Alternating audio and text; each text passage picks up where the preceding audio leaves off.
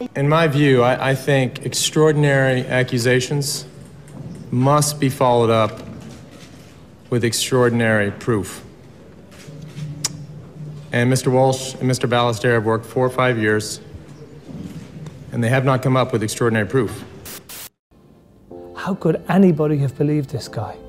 I suppose, you know, we've got a very powerful media, very powerful television, very powerful sponsors, very powerful race organisers, very powerful world body controlling the sport.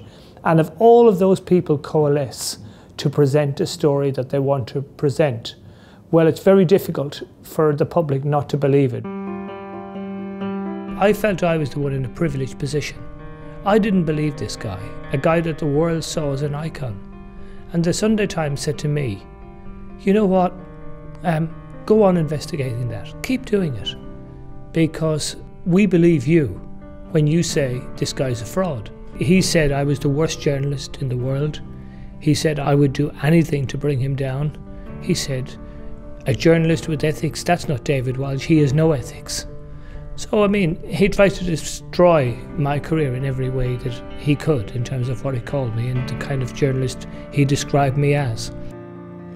Do you owe David Walsh an apology? That's a good question. Do you owe David Walsh an apology, who for 13 years has pursued this story, who wrote for the Times, who's now written books about you and this entire process? I'd apologize to David.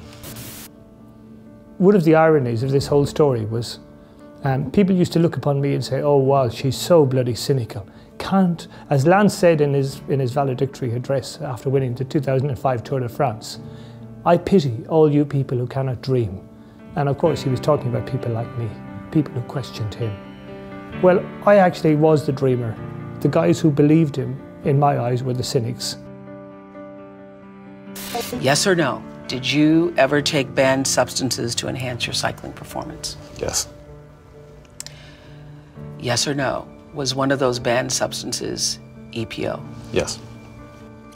Yes or no? In all 7 of your Tour de France victories, did you ever take banned substances or blood dope? Yes.